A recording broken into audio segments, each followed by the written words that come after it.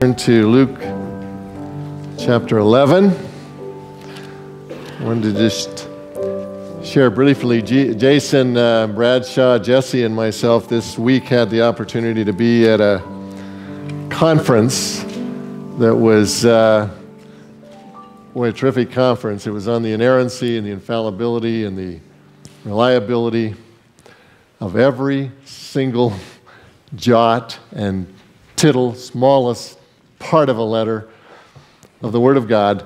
The only thing, in addition to your eternal soul, is going to last forever. The rest of it's all going to go away, beloved. This will last forever. That's why we pay attention to it. That's why we do everything we can to learn it, to understand it. But what a week we had being affirmed in our faith with regard to that. We had some of you might not have made it. We had 4 days, 5 sermons a day. Most of them, I don't think any of them were less than an hour, and but each one was better than the next, and it was terrific to see 5,000 men gathered to affirm their faith in the Word of God. We were served by 1,200 volunteers from that church who were absolutely phenomenal. People they had never met, didn't know from Adam. I had my shoes shine. Nobody would take I couldn't even give a tip. People that were helping us get the food that we needed, people that were helping clean up afterwards, people that were making sure that all the facilities were clean, people that were handing us food everywhere we went. I told Jesse every ice cream thing he saw me with, somebody gave it to me. I had no choice. It would have been absolutely ungracious not to accept. Phenomenal. We saw God at work. I told the Sunday school class, the closest to heaven that I know, except when I have time with my wife here on this earth. It was a wonderful experience to be there. I wish we could have had you all there. One of the things we saw was a 1535 Tyndale Bible. Those of you who don't know, William Tyndale translated the Bible into English at a time when the church was trying to keep the Bible from people. He said, I'm going to make this so that every plowboy in England can have a copy of the Scripture for himself. And he did, and we had a 1535 copy of that Bible, which was 1 year before he gave his life, because that he had translated that Bible under the orders of Henry VIII. So it was a wonderful time. I came away thinking, brother, if you're not spending time in this Word every day, shame on you. God went to a lot of effort, and a lot of people gave their lives so that we could have this wonderful Word of God. So, boy, I'm heavy already, and we haven't even started yet, right? Sorry. Keep going. Okay, we'll do that. Luke 11. Let's read together, beginning in verse 5. Jesus said to them, which of you who has a friend will go to him at midnight and say to him, friend, lend me 3 loaves, for a friend of mine has arrived on a journey, and I have nothing to set before him. And he will answer from within, do not bother me. The door is shut. Children are in bed with me. I can't get up and give you anything. I tell you, though he will not get up and give him anything because he is his friend, yet because of his impudence, he will rise and give him whatever he needs. And I tell you, ask, and it will be given to you. Seek, and you will find. Knock, and it will be opened to you. Let's pray. Father, we thank you for this word. We thank you for the study we've been having on prayer this week and one more. But Lord, if we leave it behind, if it hasn't changed our life, either we're not listening or I haven't made it clear. And I would pray that you would forgive any hurdle that I as the speaker would have that would cause people not to get what you're saying here. how critical this is and how to pray rightly. To understand that prayer is about aligning us with the will of God. It's not about treating you as a magic dispenser machine of some kind.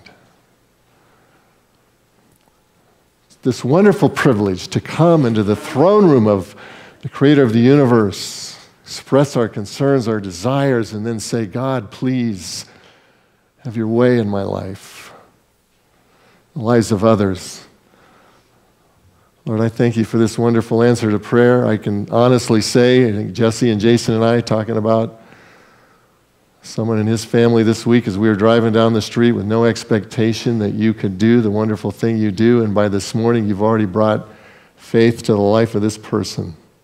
Sometimes it happens that fast. Sometimes it's years. It doesn't matter when. It matters that we're faithful. And Lord, to see you at work is astounding, and I pray that we will catch a glimpse of the fact that this is our way to unleash the power of God in our lives and in our community and our families. How we need that. Teach us again today, we pray in Jesus' name. Amen. We've been looking at this passage. We have one more week after this week. We'll move on, but Luke 11, 1 through 4, Jesus tells his disciples what to pray, and we spent some time there. Verses 5 through 13, he tells them how to pray. 2 words, persistently and expectantly. Persistently, verses 5 through 8. Expectantly, verses 9 through 13. Looking again this morning at verses 5 through 13, the passage I just read, we have a reluctant neighbor who stands for God. We have the knocking neighbor who stands for the disciples, and thus, by extension, stands for us. And we saw 2 weeks ago, and I hope you were here, and if you weren't, please get a copy or download that sermon from the website and listen to it. We've seen that God is not really ever reluctant. You will never have an effective prayer life. You will never have an effective Christian life unless you get 2 things in your mind. One is that God is always good, never anything but good. Even his wrath is an expression of his goodness because he hates sin. And the second thing is that God is never reluctant, even though at times it appears that he is reluctant. We must trust him on those scores, beloved. And Jesus is telling us here, yes, there will be times when it appears that God is reluctant, but he never is. At times for his greater purposes, it'll look like it. But in light of that, he's telling us how do we react. Jesus says, keep on praying. Don't stop. Don't give up. Keep praying persistently and keep praying expectantly. A lot of us are like the little boy who went to his first grade of kindergarten with great expectations. Mom had told him, you're going to love this. Moms always say that, right? You're going to love school. You're going to love this class. You're going to get to read and you're going to get to write, and it's going to be wonderful. And she picked him up at the end of the first day, and she said, how did it go? And he said, not so great. He said, I was there all day. I don't know how to read, and I don't know how to write. It was a bad day. Disappointed expectations, disappointment that it didn't go the way we thought, defeated by disappointment. I think that's like many of our prayer lives. It didn't happen. I prayed and it didn't happen. And so we quit. Jesus urges in the face of apparent reluctance, verse 8, I tell you, though he will not get up and give him anything because he's his friend, because of his impudence, he will rise and he will give him whatever he needs. Pray with persistence and pray with impudence. Don't give up. That's the key verse to this passage. So what does Jesus mean when he says pray with impudence, pray with persistence? I think verses 2 through 9, I'm going to go to verse 9 as well, will show us 2 nuances of how we pray persistently. 2 nuances to this. One is to pray tenaciously, and the second is to pray shamelessly. Tenaciously and shamelessly. Tenaciously. Look at that reluctant neighbor in verse 7. Don't bother me. Don't bother me. He's legitimately put out, right? This guy's coming at midnight of all times. And this guy, I mean, he's bedded down. In those days, they had usually one room in a house, two at most. During the day, it was the living area and the cooking area and everything else. And at night, you put the sleeping mats down and everybody slept on the floor. And the door's shut. It's a big iron or wooden bar across that door. The kids are all laid out on their sleeping mats. Mom and dad are laid out on theirs. Everybody's asleep, and here comes this guy knocking. And the only way he can get up and give him anything, he's going to have to try and tiptoe across the family that's laying out on the floor. He's going to have to find the bread wherever that is. He's going to have to package it up somewhere. He's going to have to go to the door and take that noisy, clangy bar off the door. He's going to have to open it up and give it to his neighbor, and so it's easier to say, don't bother me, go somewhere else. Of course, there's nowhere else to go. There's no 7-Elevens. There's no stores that are open until midnight. A lot of us would give up at that point, right? Not this man. He's tenacious. He persists. He keeps asking until he gets his bread. And beloved, that's what Jesus is teaching. That's the way to pray. Pray tenaciously. Mean what you say and say what you mean and keep saying it. Look at verse 9. He says, I tell you, ask and it will be given you. Seek and you will find. Knock and it will be open to you. We treat those verses as though that was going after one thing. It's not. Every one of those verbs there is present tense. It means ongoing, continuous action. Jesus is saying to us, keep on all the time as a lifestyle. Keep on asking. Keep on knocking. Keep on seeking. And my will be open to you at the right time, in the right way, all the way through. That's what he means. Don't stop.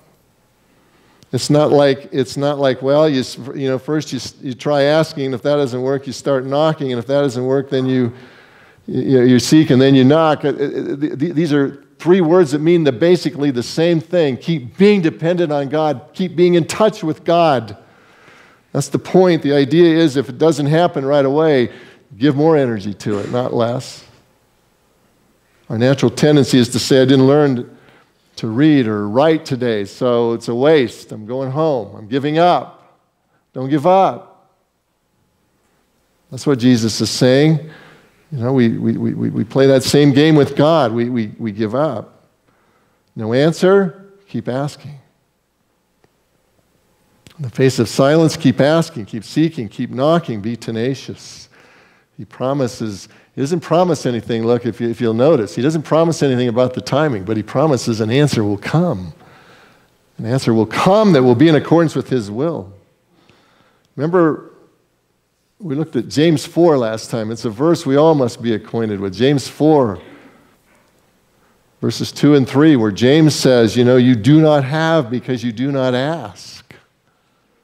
Two problems. And the third verse is the second problem. You ask and do not receive because you ask wrongly, to spend it on your own passions. You want what you want instead of wanting what God wants. Why do we not have? Because we don't ask. We got discouraged. The answer was delayed, and we decided that God wasn't interested. We gave up, but that's not the problem. The problem is us. The problem is never God. It's never God. It's always us. Note that second thing. It's possible to ask wrongly. Here's the key. Persistent prayer is still prayer about his will, not mine. That's why he teaches us in the Lord's Prayer that we preach not for my will to be done on earth as it is in heaven, but for your will, God's will to be done on earth as it is in heaven. That's the framework for the whole time. That's always the framework for our prayer time. We might easily ask God to prosper our new business, right? Because we want to make a lot of money. Want to live a comfortable existence and go into a comfortable retirement in a comfortable place where we can do comfortable things. That would only mean we've got a wrong view of life, beloved. We could ask the same thing. We could ask God to prosper that business so that we can provide for our family and so that we can give to those who don't have as much. So that we can give to see the gospel penetrate. See, we need to pray with tenacity and purity. And purity is not our will, it's His will. Daniel was tenacious. Turn to Daniel 6. You want an example? Let me give you one. Daniel 6. Remember Daniel, he was taken away from home at the age of 15 in Israel. Somehow his family had imparted in him, age 15 to 19, somewhere in there. We don't know the exact age, but in that teenage years, he was taken away. His family had imparted the elements of faith in his life so that he could go into this foreign country in Babylon, 500 miles away from home, which was a long ways in those days, a long ways today. He served there. He took a stand against the king of Babylon. He became a friend of the king of Babylon. I think he led the king of Babylon to a saving relationship with the Lord.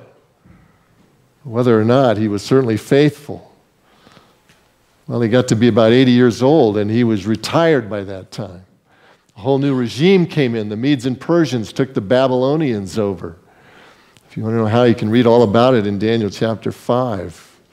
And you can get further information from Herodias, the historian, who writes an account that's very like Daniel chapter 5.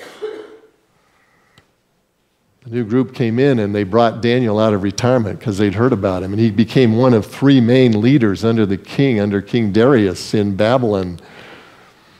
But he was so good that at the age of 80, the king decided he was going to make Daniel number 2. He hadn't done it yet, but word got out. And the guys that were his colleagues were jealous. So they decided to use his prayer life against him. You remember the story. They got the king to make a decree that nobody could ask anything or pray to anybody except the king for the next 30 days. The king was taken in. What was Daniel's reaction? Daniel chapter 6, verse 10, we find Daniel's reaction. He got down on his knees 3 times a day and prayed and gave thanks before his God as he had done previously. What an example of tenacious prayer in the faith. His life is on the line, beloved. He knew the penalty. The penalty is you're going to go in the lion's den. He didn't even bother to close the window so everybody could look in and see what he was doing. With his life on the line, Daniel was just as tenacious in prayer as always. And I love that part. He gave thanks. Don't miss that. He gave thanks for what? For whatever was going to come. He didn't know what was coming. As far as he knew, he would be just as good a food for the lions as whatever else they gave him, right? He gave thanks to have the opportunity to show God forth in this pagan environment. He gave thanks, beloved, before God ever stopped the mouths of the lions without knowing whether that's what was going to happen or not. Do you pray like that? He kept on trusting. He persisted in prayer. How about Abraham? Abraham.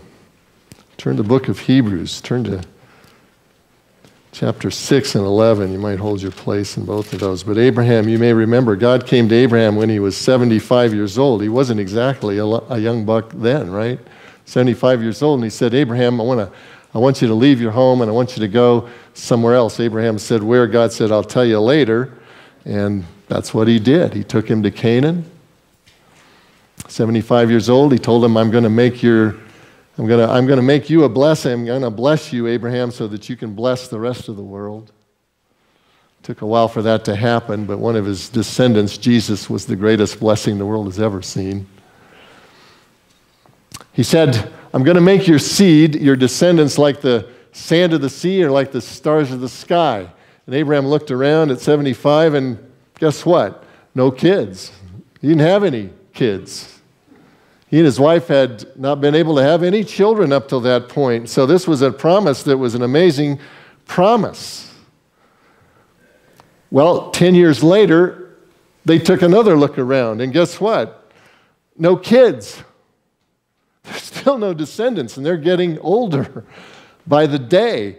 And so Abraham's wife, Sarah, came to him. You remember the story. She said, Abraham, why, I don't, it's pretty clear to me. I'm barren. I'm never going to have any kids. Why don't you take my handmaid Hagar, take her as your concubine, have children by her. That was an established way to do this in the society in which they lived. A barren woman would often give one of her handmaids to her husband to have children by. And so they did that. They didn't ask God about that. They just did it. This was their attempt to get God's promise in their own way. Never done that, have you? Never been something you thought about? They got a boy. His name was Ishmael. Abram loved that boy. He hadn't had one before. He said to God when the time came, he said, God, please accept Ishmael. Perfectly healthy young boy that we've got here. I mean, we've done it. And God said, no way. That's not the promise. The promise is through your wife, Sarah. Sarah's the one that this baby has to come from. And so they wait 14 more years. 14 more years.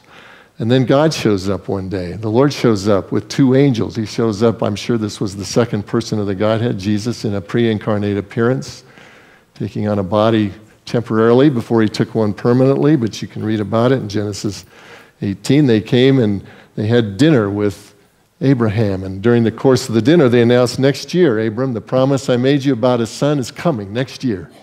Sarah's listening in the tent. Sarah laughs. She laughed for a really good reason. Look at Hebrews 11. Hebrews 11 and verse 11 and 12, it tells us that both she and Abraham were too old to have children by now. No wonder she laughed. You would have laughed, right?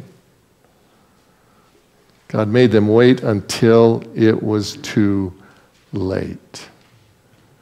You talk about an appearance of reluctance, right? That's pretty reluctant. But next year, here came little Isaac, the miracle baby, the fulfillment of the promise. You know what the name Isaac means, right? Laughter. Guess who got the last laugh? God did. Here came little baby Isaac 25 years after they began to pray for him. The answer came when it was impossible for the answer to come. Why? So that God can get the glory. There's no doubt where the blessing came from, right? And despite their trying in their own way to get this baby, despite their laughing at God's promise, despite all of that, the flaws in their life are clear.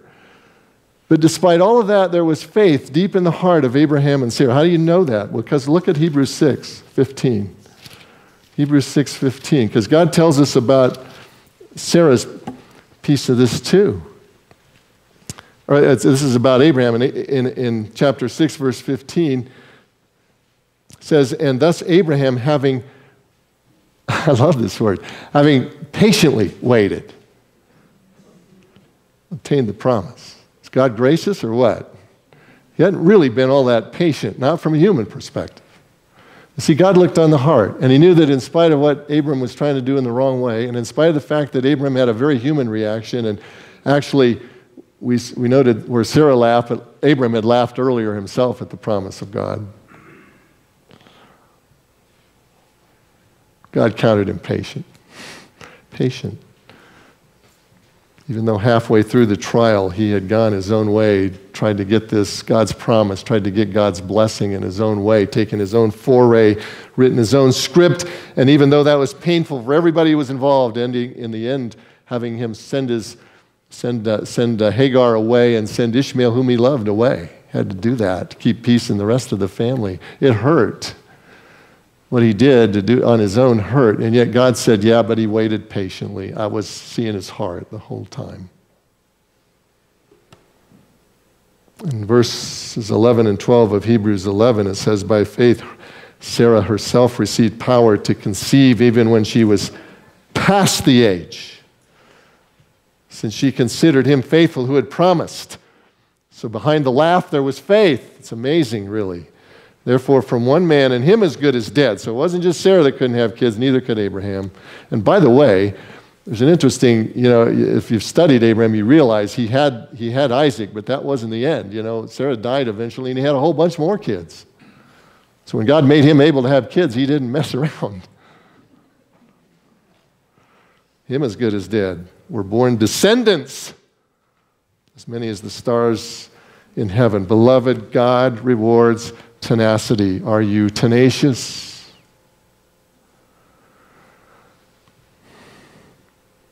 Sorry to use a Dodger illustration, but Earl Hershiser had a great year in 1988 when the Dodgers last won a World Series, much to my chagrin. But Earl Hershiser was the main guy on that team, a pitcher. He's kind of a skinny looking, you wouldn't pick him to be a great pitcher. He's a Christian man, by the way. But when he got good? When his manager, Tommy Lasorda, started calling him Bulldog, and he started acting like one. And that's when you will unleash the power of God in your life, too. When you become a bulldog. When you show God that you care about whatever it is you're praying about as much as you want him to care about it. God wants to know that. It's a test, beloved. I've told you about George Mueller many times. He ran the orphanages in London. Remember that? The preacher that started so many, had such an impact on so many lives over so much time. Sometimes prayed food literally onto the table while the kids were sitting there waiting. And yet they never went without. Amazing story of faith. He prayed many people to Christ as well through the years. Toward the end of his life, there was a biographer who had come by. He was going to write his biography. And during the course of their conversation, it came out that Mueller was still praying for a couple of friends who hadn't come to Christ. He had been praying for them for over 60 years. More than 60 years. 60 years. And the biography asked him if he wasn't a little bit discouraged. You know what he said? Here's what he said. He said, I have not a doubt that I shall meet them both in heaven. For my heavenly Father would not lay upon my heart a burden of prayer for them for over 70 years if he had not concerning them purposes of mercy. Both of those people came to Christ after Mueller died. What a heritage, beloved. Who are you praying for to come to Christ? Who are you tenaciously bringing before the throne of God? There's a lot of things you can pray about. I can't think of anything more precious to pray about than that somebody would come to Christ. Can you? If we're not praying for friends and neighbors to come to Christ, we don't have the compassion. We don't have the heart of God. I almost think if we're not doing that, we don't have the right to pray for anything else. Pray tenaciously. Secondly, pray shamelessly. To pray with persistence is to pray tenaciously. It is also to pray shamelessly, with urgency. Notice in the middle of verse 8, it says, we're back in Luke 11, by the way. Luke 11, in the middle of verse 8, it says, and yet because of his impudence, he will rise up and give him whatever he needs. The word impudence literally means without shame. Without shame. The NIV translates it shameless audacity. I like that translation, shameless audacity. I think that captures the meaning of that word. Jesus is commending this man's shameless audacity, coming at midnight, getting the whole household up if that's what it takes. Just won't take no for an answer. And he's suggesting that this is the way we should pray as well. We're invited to open our hearts to the Father with shameless audacity. Now listen, beloved, be careful. We're told to come boldly to the throne of grace. Why? Because we're so good and we're so tenacious? No. Because we come with a Savior. Because we come with Jesus on our side. That's why we can have boldness. But if it's true what the Bible says in several places, that the fear of the Lord is the beginning of wisdom. We must come with boldness, but also with great reverence, right? Let's come with reverence. I cringe, and I think that's right, when I hear people flippantly, throwing off a little prayer to God. I think they've forgotten who they're praying to. And yet, beloved, we have the Lord before us. We have Jesus coming with us and saying, come boldly. Ask for what you want. Listen, you may not get that. You know why? Because Romans tells us the Holy Spirit is praying for us with groanings that cannot be uttered in the will of the Father. So if we've got it wrong, He's correcting it. So what actually hits the Lord's desk is what is right. I love that.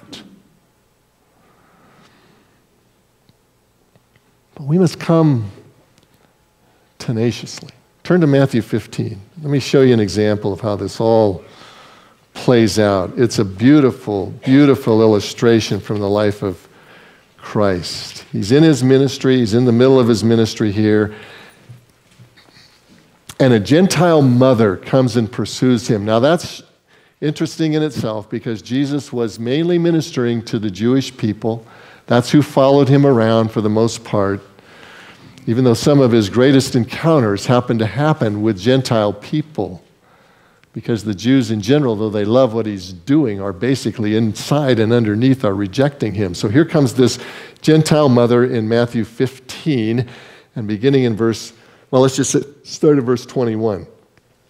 And Jesus went away from there and withdrew to the district of Tyre and Sidon. He's outside of Palestine now, a little bit to the northwest up there. He's withdrawn. And behold, a Canaanite woman from that region came out and was crying. She must have heard about Jesus. She's crying. She says, have mercy on me, O Lord, Son of David. We're going to see this later on in Luke, but that term, Son of David, immediately means messianic. It means that's the Messiah to the Jewish people in Jesus' day. There could be no mistaking that title. So this Gentile woman somehow has come to that point to realize this Jesus from Nazareth is both Lord and he's Son of David. Have mercy on me, O Lord, Son of David. My daughter is severely oppressed by a demon. But now look at verse 23. He did not answer her a word. What's that about? It's a test, beloved. This is the appearance of reluctance. It's exactly the same thing that Jesus is addressing in Luke 8. It's the appearance of reluctance. So what does she say? Well, okay, I didn't learn to read or write. Today I'm going home. I went to Jesus and he didn't even answer me. He wouldn't even talk to me.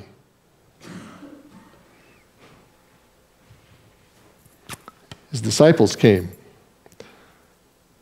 and begged him, saying, send her away, for she's crying out after us. They didn't want anything to do with the Gentiles. And Jesus seems about to concur, extending the test. So it goes from bad to worse. Have you ever prayed and it went from bad to worse? Did God make a mistake? No. God doesn't make mistakes. And God is always good. See? Every prayer, every time we're coming to the Lord, this has to underlie our life. God is always good, never anything but good, and God is never reluctant, whatever the appearance. But boy, this woman must have wondered. Verse 24. He finally answered. He said, I was sent only to the lost sheep of the house of Israel. So when he finally answers, guess what? More seeming reluctance. I don't know about you. I'm sure I would have concluded by that time, you know what? I don't think he cares. I might as well leave. Reluctance.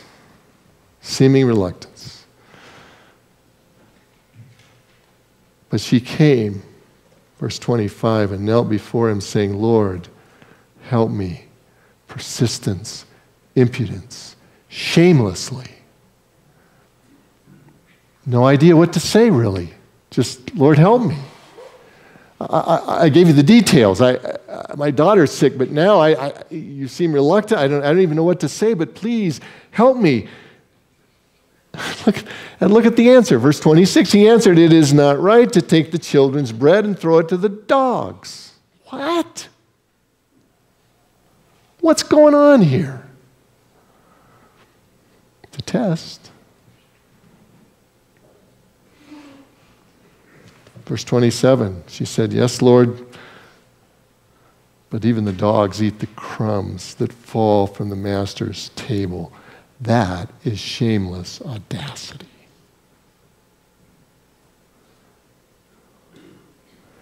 Then Jesus said to her, "O woman, great is your faith. Be it done for you as you desire." And her daughter was healed instantly.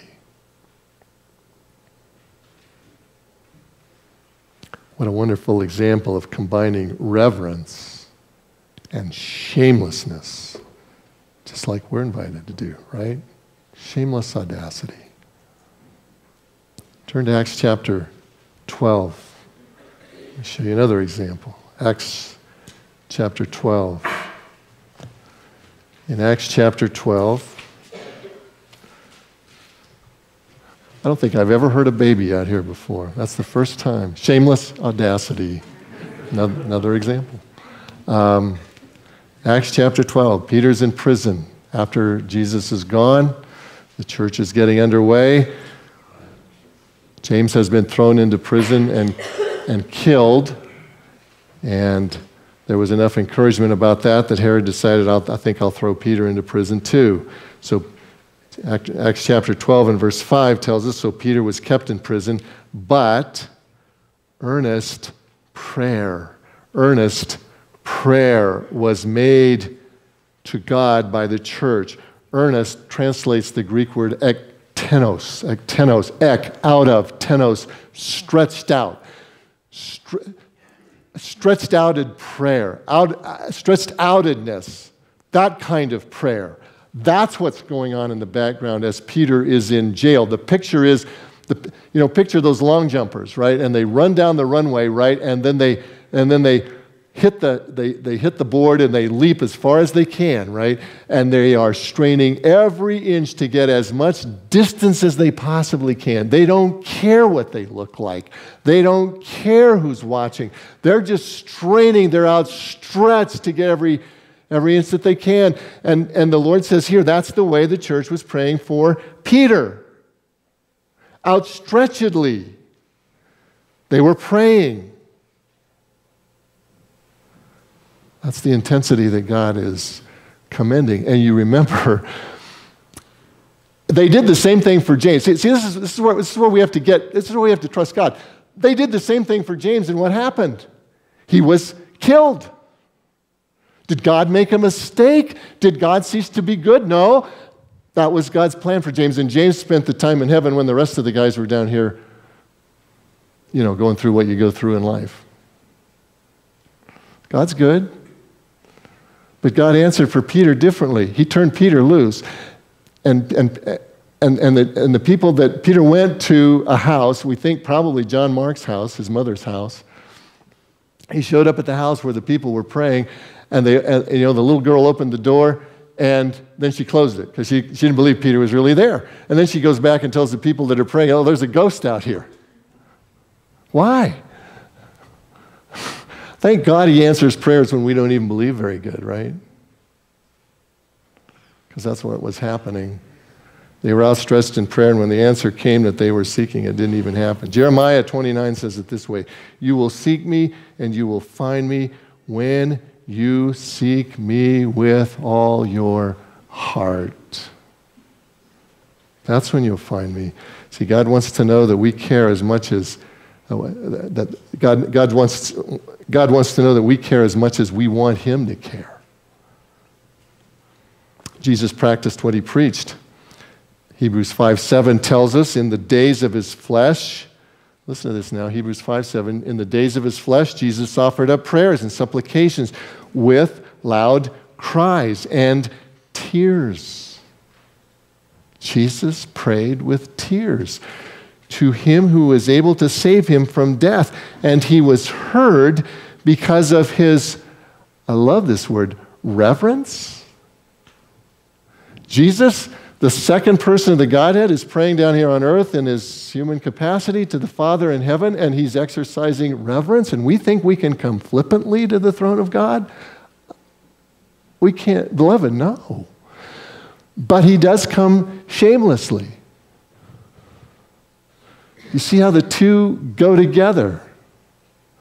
He came shamelessly. This is Gethsemane. This is a description of Gethsemane. And in Luke 22:44, where it talks about Gethsemane, it says, Luke 22:44, it says, and being in agony, he prayed more earnestly. Same word as Acts 12. He prayed more stretched outedly. And Mark tells us how real that was, because Mark 14:35 says, while he was praying in Gethsemane, going a little further, he fell on the ground. It's an imperfect tense, meaning it happened more than once. He fell, he was falling on the ground and prayed.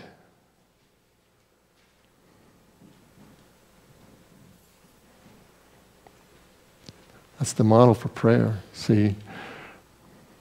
He prayed stretched outedly. He prayed with all that was in his being, because he cared. Have you ever seen that? Have you ever seen that little picture? There was one in our house when I was growing up. I think it was in my grandmother's room, but there was this picture of Jesus kneeling by a rock, and his hands are like this, right? It's Jesus in Gethsemane. Cute little picture. Gethsemane wasn't anything like that. Nothing. Wasn't even close. This was a battle. This was a battle for your soul and mine that was going on in Gethsemane. What is it? The film, what's his name? Somebody help me. Passion of the Christ, thank you. First scene in that film has a much better depiction of what went on in Gethsemane. This was a battle. And you know what? This was a battle. Think about it this way as well, beloved. This was a battle for the submission in his human nature, for the submission of the Son to the Father. Because let me remind you that when he walked away, whose will was preeminent? Was it Jesus who wanted this cup taken away from him, or was it the Father who said, no, you have to go through this? It was the Father, wasn't it? Prayer is not about aligning God with my will. Prayer is about aligning me with the will of God.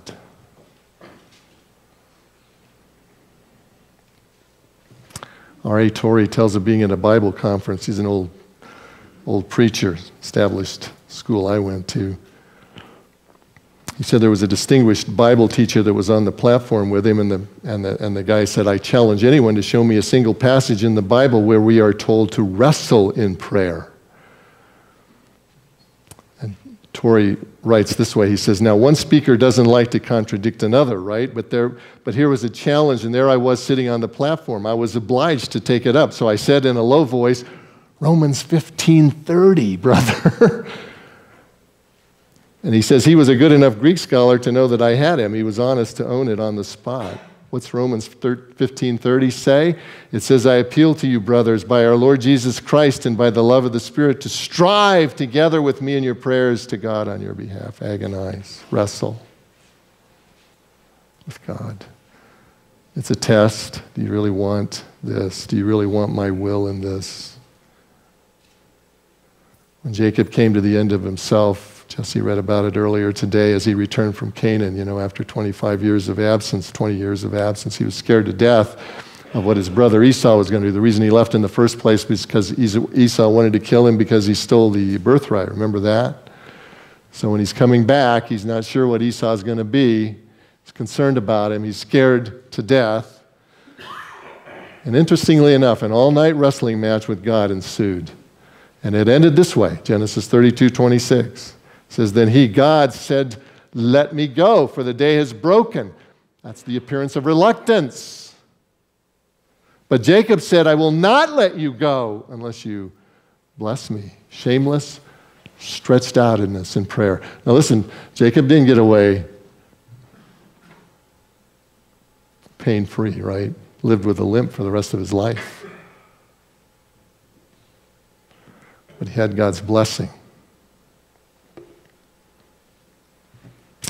Hebrews 4:15 and 16, perfectly combines reverence and shamelessness. Remember the verses, Hebrews 4:15 and 16.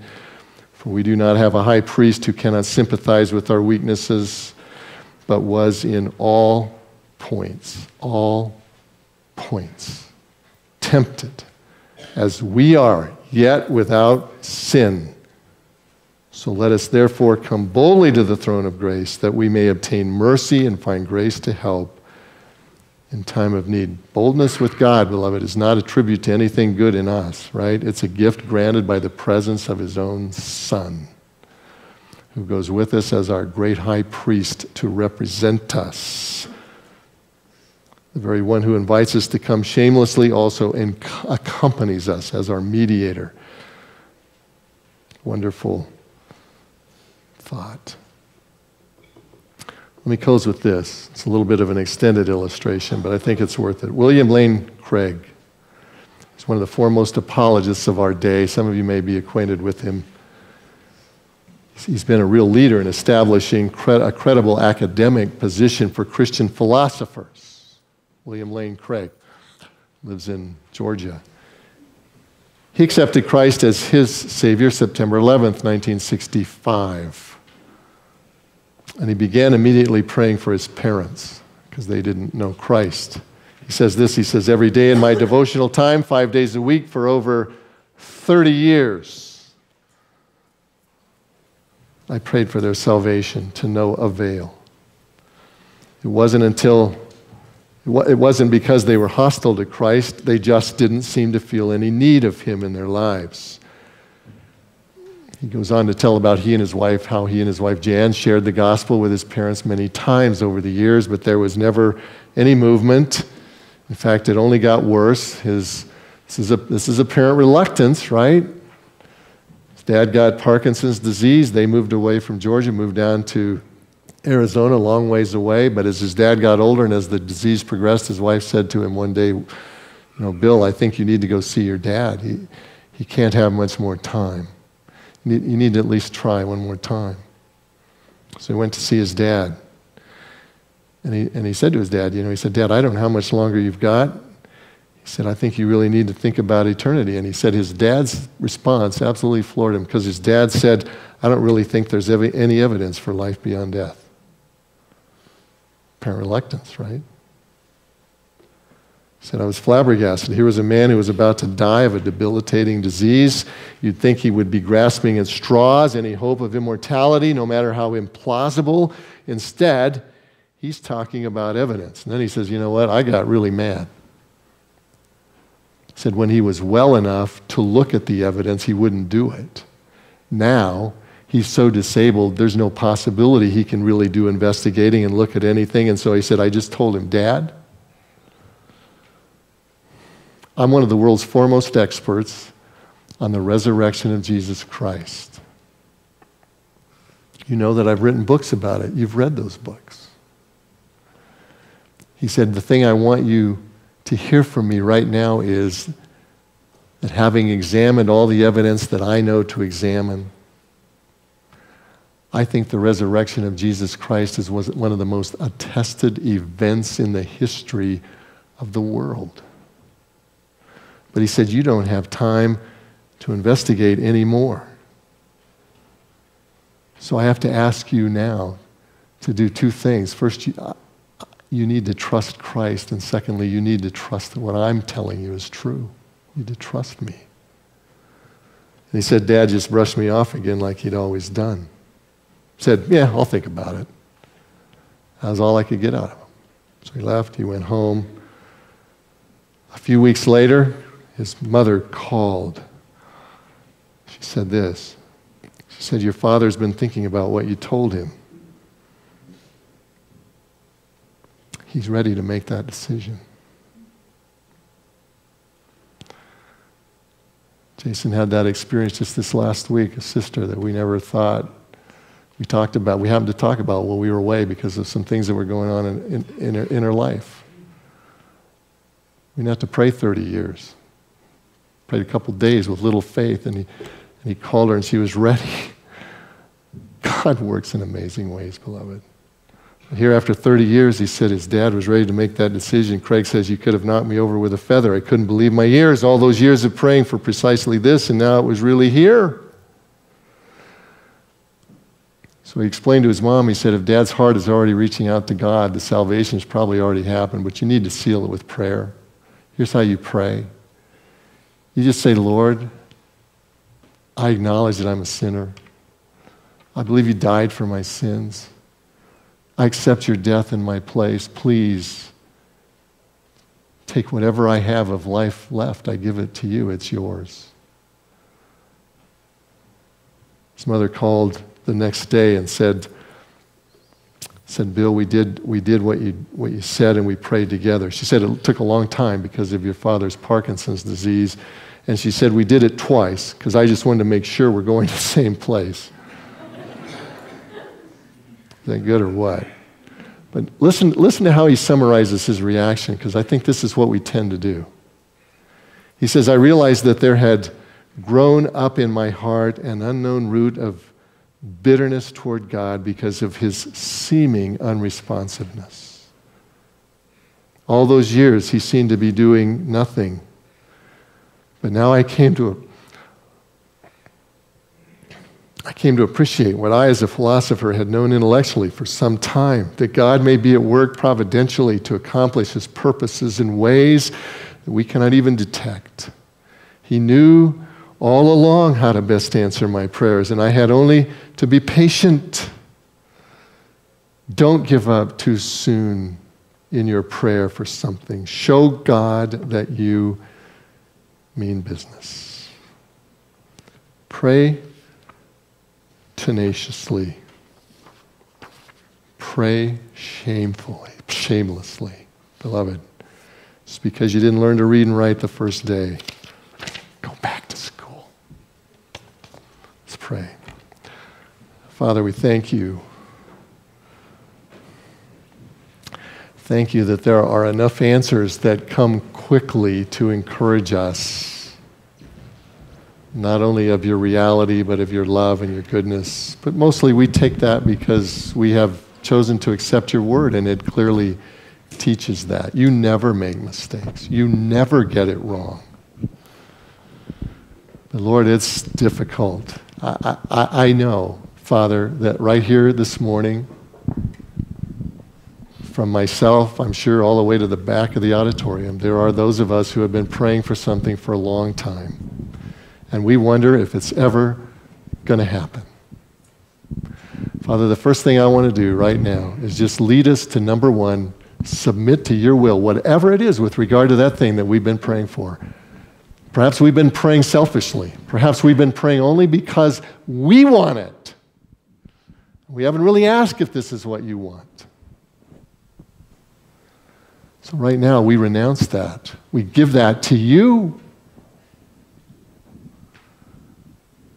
Having done that, you know the desire of our heart, and so we keep praying that which you haven't answered yet, the answer will come. It will come in your will and in your time. We give ourselves to that right now, Father, and as we pray, as we sing together now, I surrender all. Let that be true. May there not be some holdback that says, I surrender to God if he does it my way. But no, let the surrender be total. As we do our business with you before we leave this morning, I pray in Jesus' name. Amen.